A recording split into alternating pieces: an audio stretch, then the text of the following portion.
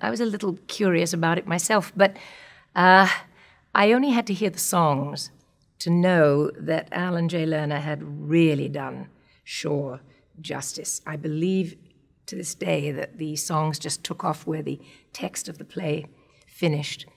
And he was a giant, both Lerner and Lowe, and particularly Moss Hart, who was the director of My Fair Lady. They were giants, and I was lucky enough to be led by gentle giants in every respect in those days.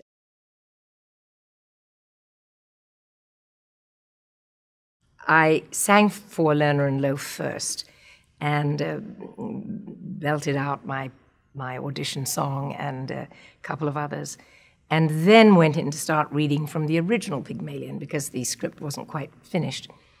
And I knew that I was hopelessly out of my depth. You have to remember, I was raised in vaudeville. I wasn't even on the right side of the tracks. I wasn't in legit theater at all. I had never done a play, other than this very, very light piece called The Boyfriend. And so I really knew from nothing. And I knew that I understood Eliza in some way, but I was hugely shy, hugely insecure. And I wondered if anybody would know that there was something inside that they could use if they knew how to get it out for me. There I was singing something like, if memory serves, it was something like the waltz song from Tom Jones or something, with an excruciatingly high big note, which I belted out as loudly as I could, and a lot of coloratura. But I guess they figured I had the voice for it. Now, if only I could act, you know. And that's what Moss gave me. Rex, I think they were much more sure about. But he couldn't sing, but he had an innate musicality which enabled him to kind of do a sing-speak sound, which was great and exactly right because it blended straight out of dialogue into music, into song. I was absolutely atrocious at all the early readings, and poor Rex Harrison wondered what on earth he'd been landed with, this young girl that could sing and had not a clue how to get into the arc of a character. Or, I mean, I had no idea how to develop a character at all. And he intimidated me tremendously because he was so good. He was also very, very nervous and very, very demanding and selfish because he was scared to death because he'd never sung before. So I knew I could pull off all the singing stuff, and he for sure knew he could pull off all the dialogue. But he wasn't about to give anybody else any time. And I know that Stanley Holloway, who played Doolittle, also had problems and was waiting for his sort of fleshing out of the character. And Moss took me for a long weekend and dismissed the entire company and worked with me in the most brilliant way. I think that probably Moss, of all people, I read Moss's wonderful biography, Act One. And if you read that, you have to say what a generous, sweet man he was. He came from extremely humble beginnings himself. And I think any other producer would have sent me home. I had a feeling that if I didn't cut it that weekend, that I probably would have been on a plane back to London. But Moss was a very kind man and covered it by wit and sophistication and all of the things that he'd acquired. But basically, I think he must have sensed and identified with my early pain and fear, because he'd had it too. And he was kind. It's as simple as that. He wanted to, maybe he was perceptive enough to see, I mean, maybe I didn't know that there was something that they felt was there. I certainly didn't, but he certainly seemed to feel that it was there. Lovely man, and I credit him with all that I am today, because had it not been for Moss, I probably would have gone back to England. Moss Hart really just helped me find Eliza. He demonstrated. He said, no, you're acting like a schoolgirl, or that's better. You know, it's hard to say what he did. It's just that he created pictures in my head for me. He He helped me understand some of Eliza's dilemma. And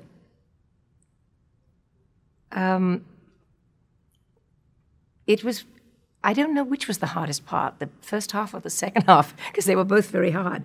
I don't know whether, and I was struggling with the Cockney accent, and I'm not great at accents, believe it or not. Even though I have a good ear for things, I don't have a great ear for accents. But so I was struggling with that too. He just helped me see what courage this young lady had, Eliza Doolittle, that is. We rehearsed on the roof of the New Amsterdam Theatre, which in those days was the scruffiest, dirtiest place, but had been the great nightclub. And that's where all the Ziegfeld Follies had started in those days, and there was this great nightclub above, but had gone into terrible disrepair. And anyway, no, I knew going down to this New Amsterdam that I was in for an awful time. It was a little bit like going to the dentist. You knew it was going to be very painful, but if you could stick it out, maybe with luck, you'd come out feeling a heck of a lot better. And that's what Moss did for me. It was painful. And he said, we have no time for embarrassment. We have no time for anything but the blunt truth. And he shaped, pushed, cajoled, wheedled, loved me, yelled at me, just helped me become Eliza Doolittle. And although by the following Monday, I'm sure I retreated 50%, I had gained 50%. And it gave me the foundation from which to really start working on the role. And I played My Fair Lady for 3.5 years. And Alan Lerner once said that he felt that a long run in a very good role was more help to a performer than doing repertory with lots and lots of short roles. You might become very facile, but what I did was learn what did get a laugh, what didn't get a laugh, and why I didn't get it, if I didn't get it, what the difference was in terms of it raining outside or snowing, or an audience that was coughing their hearts out, or one that was too hot in the seasons when your leading man has a headache, or when you have a voice that's hanging on by a thread. I think I learned in My Fair Lady everything that set me up in later years in good stead, because I really learned how to preserve and take care of myself, and I was learning on my feet every single performance.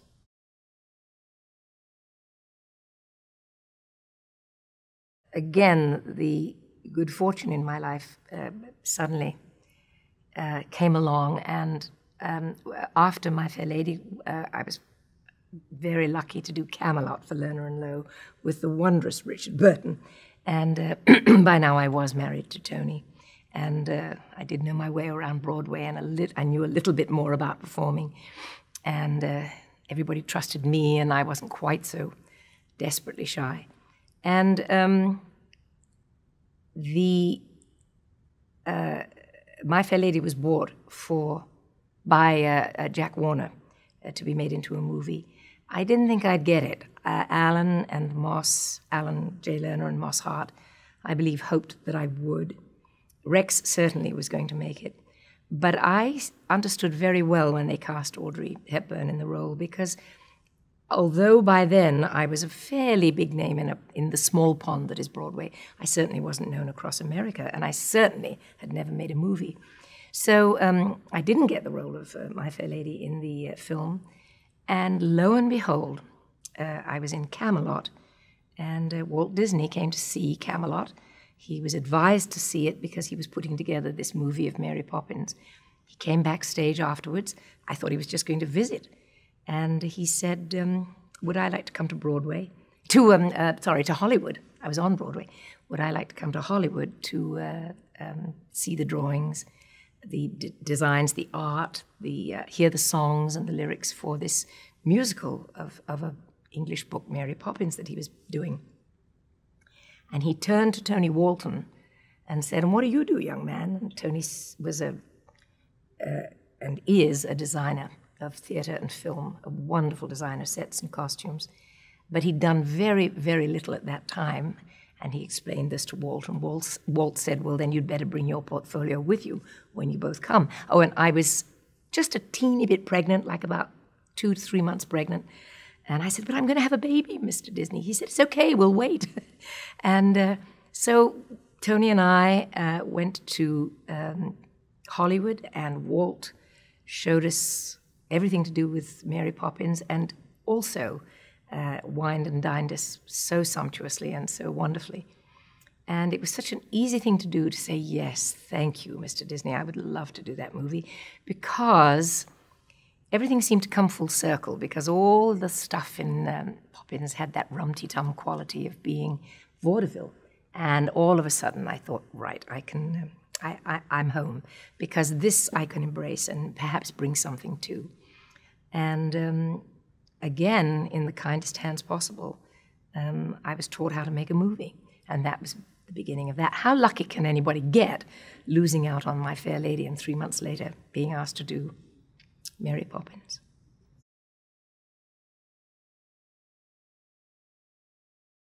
I honestly didn't think I would. I really thought Anne Bancroft was going to get it that year for The Pumpkin Eater. She was superb in the movie. And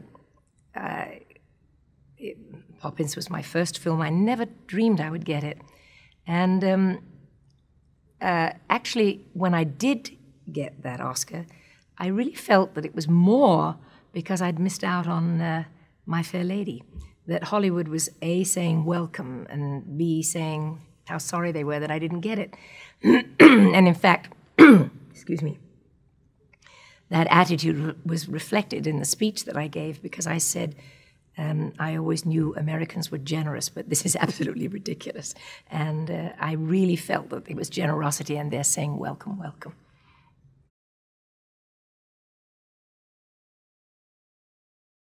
When I was first asked if I would like to do Sound of Music, I was very thrilled to be asked and very glad that I was going to do the movie, but was a little careful about certain aspects of it, because it was tremendously saccharine, on Broadway particularly. And it seemed to me that if we weren't careful with the real scenery and with everything else that was going to it, it could be horribly sugary. And I certainly made every effort to take to make it more astringent. And the great Christopher Plummer contributed so much in that respect. It was his performance that was the glue, the vinegar that held the film together.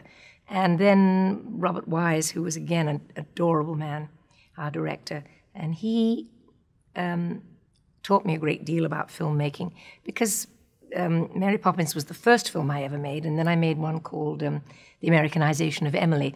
But by the time I got to Sound of Music, I was probably getting full of a lot of little tricks and things that I didn't know I was doing. And Bob said, don't do that, don't do that, do that. And I really learned a little bit more about filmmaking. Walton-on-Thames, Surrey, which is where I was born, is about 20 miles southwest of London.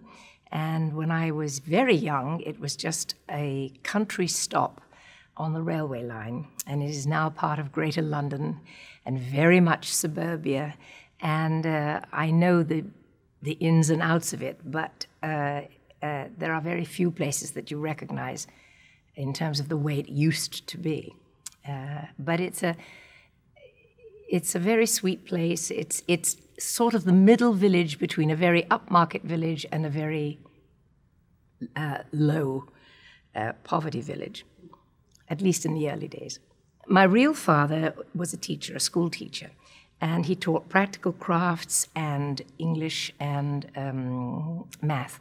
But my stepfather, my mother remarried when I was about 4 or 5 years old.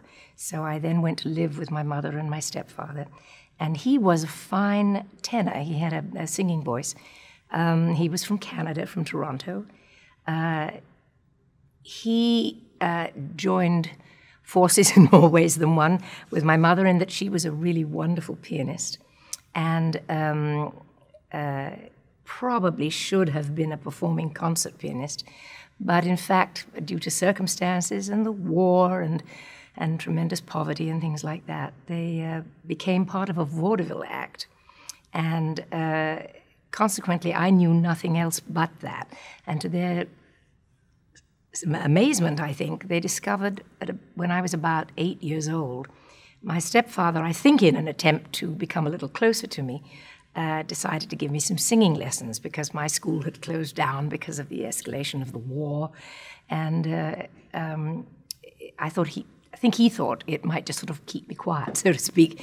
And they discovered that I had this 4-octave soprano voice, which surprised them, since it was my stepfather who sang, not my real dad at all.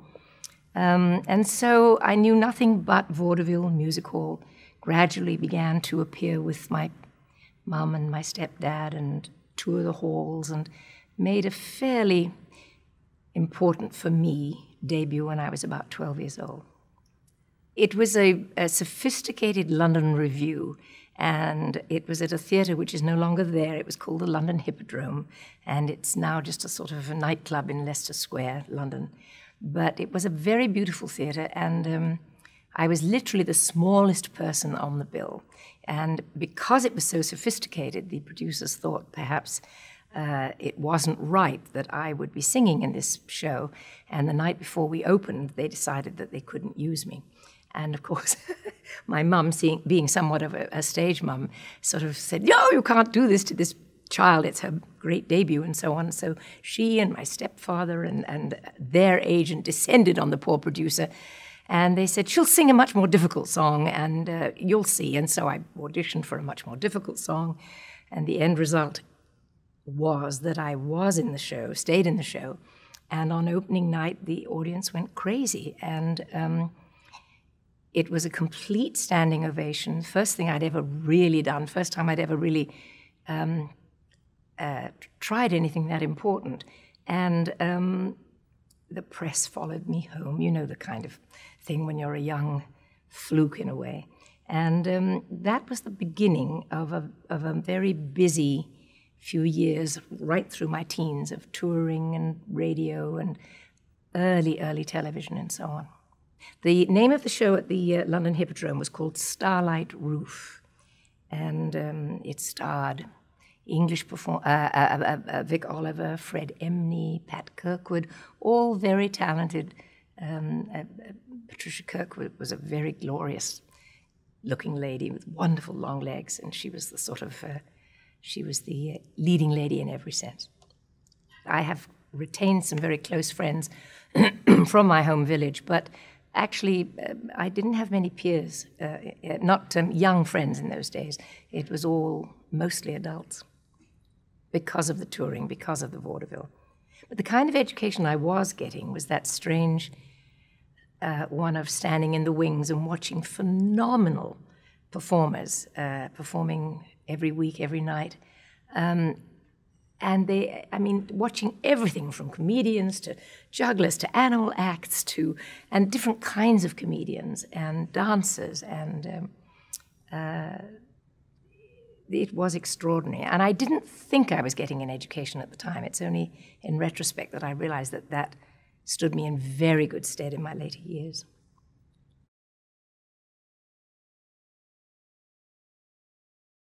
There was a lot of evacuation going on at that time. You know, all the children were being evacuated into the country, and I was too for a while.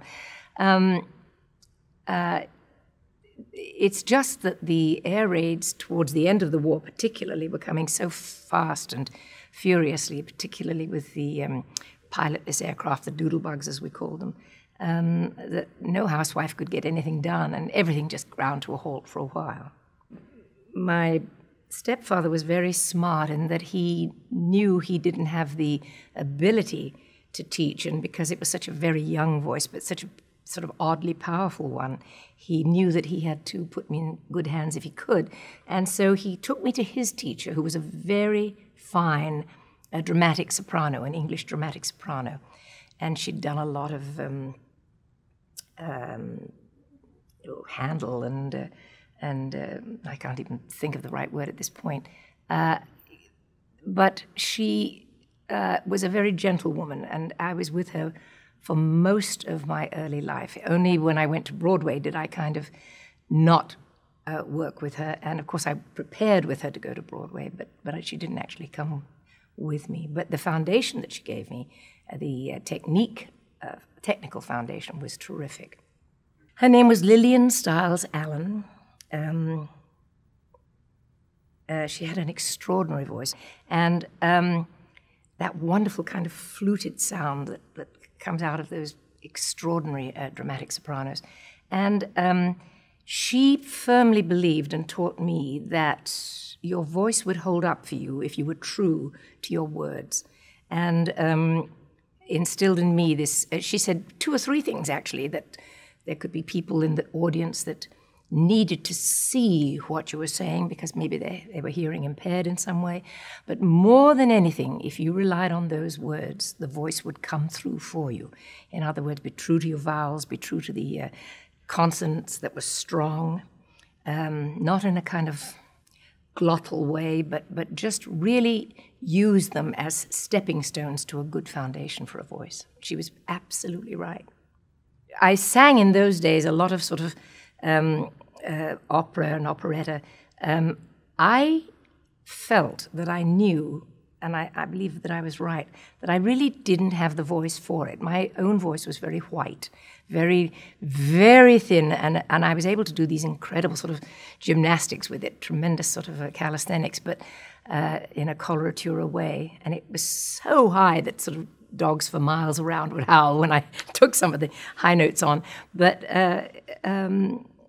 she gave me the groundwork of opera, and she always said, go beyond your reach. If you're doing something light, practice something even more difficult. Practice it a tone up, so that when the night comes and you have to sing it, it is so within your range.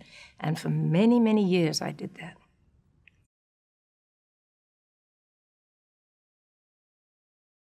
My dad was a very special human being. He had an innate decency. It didn't come from... He was very bright. He was a nature-loving man. He treated all of us in the family, including his wife's other children, his first wife's other children. He treated us all the same and as beloved equals. And we knew he was special. I mean, obviously, any dad to a young girl is special if he does all the right things, and my dad certainly did. But he's the one that instilled in me any true reality in my life, because on the one side, I had this mad upbringing of vaudeville and touring a great deal and very little schooling. And my father was the one that took me on nature walks, took me to the swimming baths, taught me how to swim, took me down to the seaside in freezing cold weather, and we dipped in the sea. And somehow, when we climbed the local hills, and he gave me a love of books. When I went to him, he would read to me, and he would pick what he thought would be appropriate, Alice in Wonderland and things like that when I was a child. But he would buy books for me. I didn't see him all that much, strangely enough. Occasionally for a 2-week period and a summer holiday maybe, or a visit over Christmas, or he'd come for a weekend and take me, and we'd get on our bicycles and bicycle for like 15 miles in either direction to get to his place. And but what he did give me was always exactly right, and just the memory of him sitting and reading to me was enough to make me love listening to books and the spoken and written word. There was a book that he gave me, which it's interesting that you ask that, a book that he gave me. Oh, obviously, you know, Wind in the Willows and all the classic children's books, but there was a little book that we found, and he leafed through it, and he said, "Here you are, darling, I think you'll like this." And it was a very small children's novel called The Little Grey Men by an English author called B.B. And it was a very simple nature tale of the last 4 gnomes left on this earth in England. It very much like Watership Down, that kind of big nature study. And it was set in 4 seasons. It was a terrific adventure story. I swallowed it up, and it went out of print.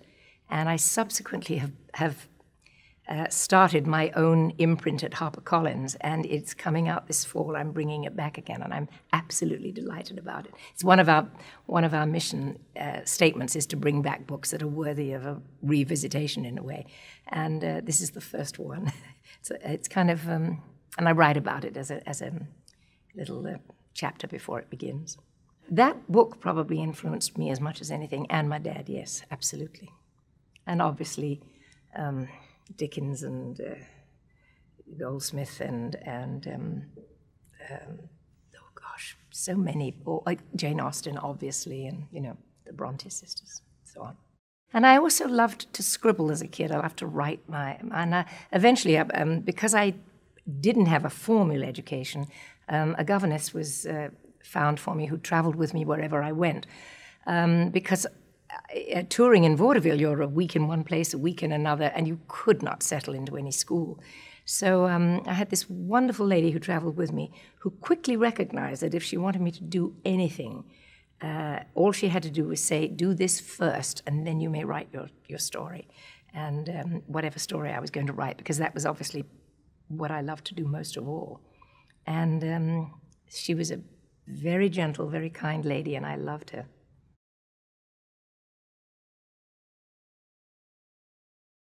Well, we all came from such humble beginnings, and I think what's so amazing is that, and it's always staggered me, I wish I could write about it one day, I'd like to try. My mother made such a quantum leap from her extremely humble beginnings to being considered, certainly in our local village, fairly big time for being on radio and touring as she did and playing the piano so beautifully. And then the next leap that I made, and in like 3 generations, it's hard to imagine that it's possible, but it was, because my mother really came from, her mother was just a below-stairs maid at the local big mansion, and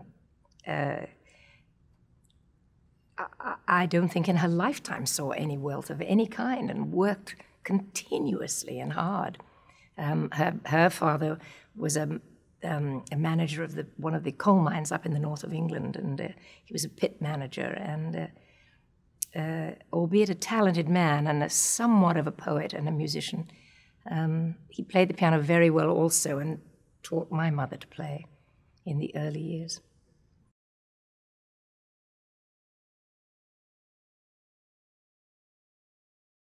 By now I had toured England fairly, well, endlessly, really, and had done a lot of Christmas shows, which are in England are called pantomime, and I'm not sure how many Americans are aware that English pantomime is not pantomime or mime. It is a rip-roaring Christmas festival that usually based on all the great fairy stories, like Cinderella, like Jack and the Beanstalk, Red Riding Hood, all the great fairy stories. And they throw music, and they throw slapstick, and every year they're reworked and revamped to accommodate whatever talent is brought into that particular show. And I had sort of gone as far as I could go, and was actually playing in a very beautiful production of Cinderella at the London Palladium. And that was it in those days. That was about as far as one could go, because although Noel Coward and Gertrude Lawrence and people like that had gone on to write and to perform in many things, other than another man called Ivor Novello, there wasn't a lot going on in England in my teens. And suddenly, I was recommended a very kind woman called Hattie Jakes, who appeared in one of my radio series, recommended that the director of The Boyfriend come and see me in Cinderella. The Boyfriend was a hugely popular English show that had been running in London for about a year, It was sort of a little light, frothy musical, a sort of pastiche of the 1920s. And they were going to take it to Broadway with a brand new company. They weren't going to touch the original English company because they were doing too well and still selling to packed out houses. So the director of the English Boyfriend came to see me and subsequently brought the American producer, and I was asked if I would like to come to Broadway to be in The Boyfriend. It was a huge break. I didn't truly recognize how big it was. I was more terrified at leaving my family. I had an awful separation anxiety about leaving home because I always was leaving home and rushing back if I could at weekends. And they were offering me a 2-year contract at an incredibly small salary. And there were a great many other English performers going as well, because other than 1 or 2 Americans, it was an English. All the companies should have had English accents, and so it was necessary that they be English. I was 18, I was 19 the day after we opened on Broadway. And it's the first time I'd ever really been away from my family for that potential length of time. And suddenly I got so panicked about it. And I called in my dad, my real dad, and I said, "Oh, God, Daddy, they're asking me to go for 2 years. What should I do? What should I do? I don't think I could be away from the family for that long." And he said, "Well, chick, it could run 2 weeks or 2 months. It might not be 2 years. And it would open up your head to such an extent. I think you should do it." I asked him later in life whether that was a hard thing to do. He said it was one of the hardest things to say go, to just throw me into the bigger pond, so to speak, and hope that I would swim. And of course, because Dad said it. Oh, he said a wonderful thing. He said, when I said, "But how will I know what to do?" He said, "Your own good brain will tell you what to do when the time comes," which was hugely flattering and kind of implied that he thought I could cope. And so I took my courage in both hands and said, "I would like to accept this contract, but I will not go for longer than 1 year." And lo and behold, Messrs. Fewer and Martin said, "Fine." And I was the only one of the company that had a 1-year contract. So off I went to Broadway for a year of incredible learning and education. Well, the amazing thing, my life has been so fortunate. I've had the most extraordinary good fortune in my life. And I sort of put it into 3 categories, the 3 major stepping stones, one being that opening night when I was 12, when it started my career, the second being going to Broadway, and the third going to Hollywood. And each one of those happenings happened under the most extraordinary circumstances. And what happened with The Boyfriend was that because I said I would only do it for 1 year, just before I was going to leave to go back to my family in England, and The Boyfriend was a huge success, and it did sort of begin to help my career tremendously. I mean, I think people on Broadway certainly began to know my name a little bit. But I got a call about 2 weeks before I was due to leave. And it was a man who said, "I'm the manager of 2 writers called Lerner and Lowe, who are doing a new musical of Bernard Shaw's Pygmalion. And could you just answer me one question? How much longer are you in The Boyfriend?" And I said, "Oh, I'm going home in 2 weeks." And he said, "Oh, my. I was convinced, as was everybody else, that you'd have a 2-year contract." And I said to the guys, "Well, let me make a phone call. It'll only cost a dime." And because I only signed for 1 year, I was able to audition for My Fair Lady. And by the most extraordinary good fortune, I was able to do My Fair Lady. And that's really when I think my life just took off in all directions.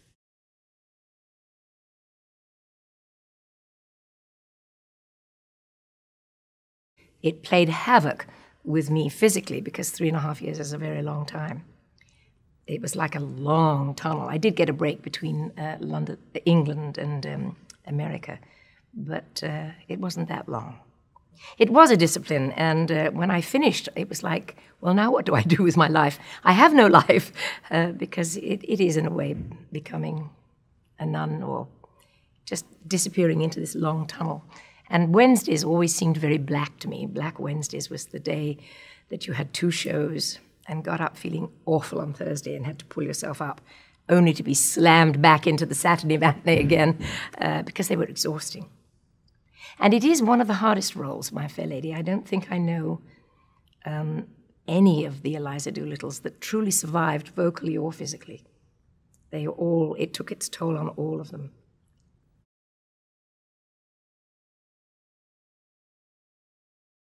I met my first husband, Tony Walton, long before I became anybody. I had just made that first debut at 12 years old, and he was 13 at the time, and he came to see me in one of those English pantomimes at Christmas. It was the first pantomime I ever did, and I played the egg in Humpty Dumpty. And he was sitting there in the front row, and lo and behold, got on the train going home and got off at the same station. And said, "You're from Walton? I'm from Walton." And he's the Tony Walton, which is his name, is not linked with the town, but just happened to be similar.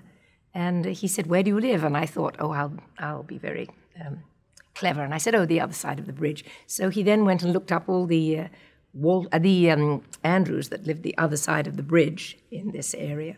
And lo and behold, about 2 days later, there was a knock on my door, and he arrived with his brothers, and we became firm friends, and eventually Tony and I married. And we have a beautiful daughter by that marriage called Emma.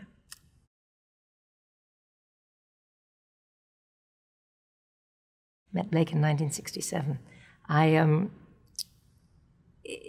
We both laugh at this. I passed his car, and he passed mine, on the cross junction, on the middle island of Sunset Boulevard on Roxbury Drive. I thought, that's a very interesting-looking gentleman, and I presume he must have thought the same about me in terms of being an interesting-looking lady. And lo and behold, a couple of days later, it happened again and again. And finally, we were waiting for the traffic to clear on either side of this intersection, and he rolled down his window, and I cannot remember which one of us said it, but it was sort of, "Are you going to where I just came from?" And we both realized that being on Roxbury Drive, we'd probably both been to see, or were going to see, an analyst. And one of us nodded. I don't know which one asked the question. And not too long after, I received a phone call asking if he could talk to me about a film, which was a film that we both did together called Darling Lily.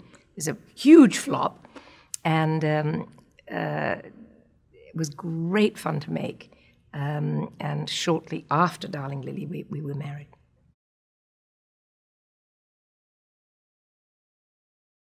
I think it's that early training, if anything, in vaudeville for me that gave me any kind of gumption. Or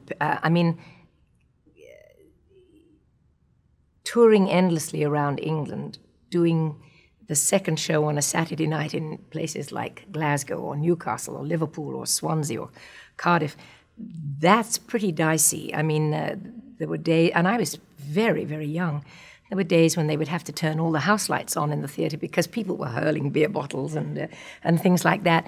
And there was this determination to get through. My mum was terrific. She would say, "Don't you dare complain. Don't you dare say you can't sing in cigarette smoke," because in those days, everything, you could see it spiraling down the great arcs onto the spotlights onto the stage.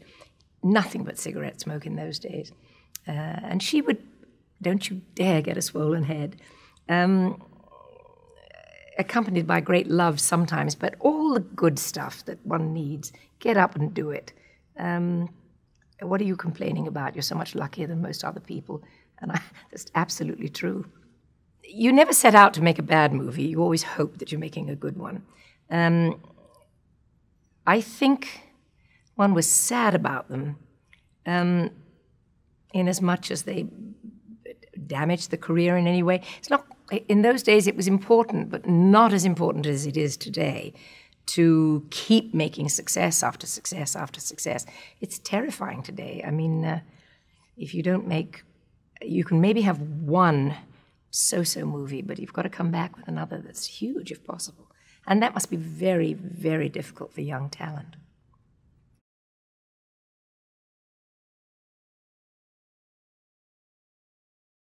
Yes, particularly in all the great cities, particularly in Chicago, in New York, LA, San Francisco, all the really sophisticated cities. I'm not sure if it was in the Middle West. Its theme was provocative, but actually the underpinning of the theme was about love and being happy with who you are. I had a wonderful time making the film.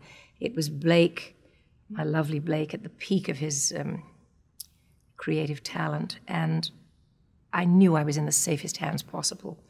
Actually, it's a little daunting to be married to your director, because quite often he'll assume that I know what he wants when I'm simply begging for some small morsel that will get me through. But he said, oh, that's fine, just keep doing it, you know. But we could talk about it, and we did when we needed to. And actually, we'd mostly not talk about it when we went home. We had too many kids. We pooled all our children. He had 2, I had my lovely Emma, and we subsequently adopted 2.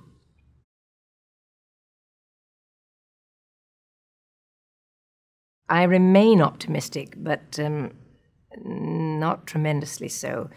If I am able to sing again, it will be through some miracle operation that probably there's a lot of work being done in terms of what we call the stuff, which would help singers regain their voices. But in my case, I actually lost vocal tissue, so it's very hard for my cords to rub together, and I need to replace that tissue. I do have some notes in my voice. I certainly won't be able to sing the way I used to, but probably at this vast age that I have now arrived at, I couldn't sing those songs anyway. So, and that amazing thing of finding new directions at this time in my life when I never expected to. And it was a setback. It was devastating. I miss the music unbelievably. But here I am with a publishing imprint, doing lectures, doing a lot of movies that don't require singing, still working as hard as ever. In fact, I think I'm maybe even more at work than I used to be. And I simply love it. I couldn't be happier.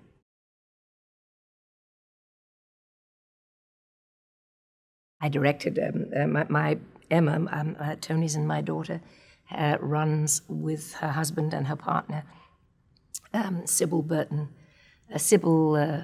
Christopher, a wonderful little not-for-profit theatre in Long Island, and it's a great theatre, and I directed there for them and had a ball. And of course, it was The Boyfriend, in which I'd begun on Broadway, and felt I might be able to contribute something to it, and was stunned at the talent that I found and how easy and lovely it felt. And Tony Walton did the sets and costumes for it.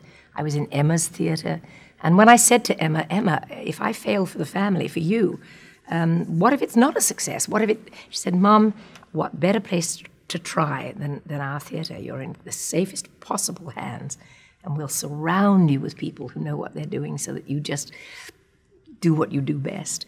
And all of a sudden, it turned out to be this wonderful success. Family matters to me enormously. In fact, family is the first priority. If my family's good, I can do anything. If they're not, I'm a basket case. And there's a lot of guilt associated with going out and doing a concert or speeches or whatever. And in a way, I'm kind of glad now that I'm turning to the writing of children's books, because it allows me to stay home. And although the family's grown up and they're all functioning in their own way and in their own lives, there's now grandchildren, and I still have Blake to go home to, and he's being very patient with me.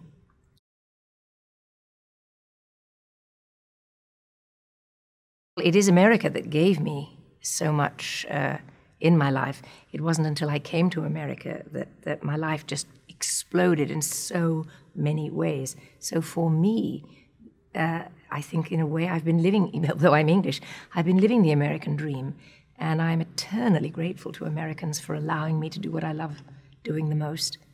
And I feel an enormous responsibility to bridge the gap between England and America and be a sort of very quiet ambassador for my country to try to sort of do a hands across the water thing where they understand England and English people understand Americans. I adore America. There's a whole new generation out there that says, "I remember. Do you remember Mary Poppins? Yeah. Sound of Music? Yeah. Princess Diaries? Oh, cool!" And I just love it.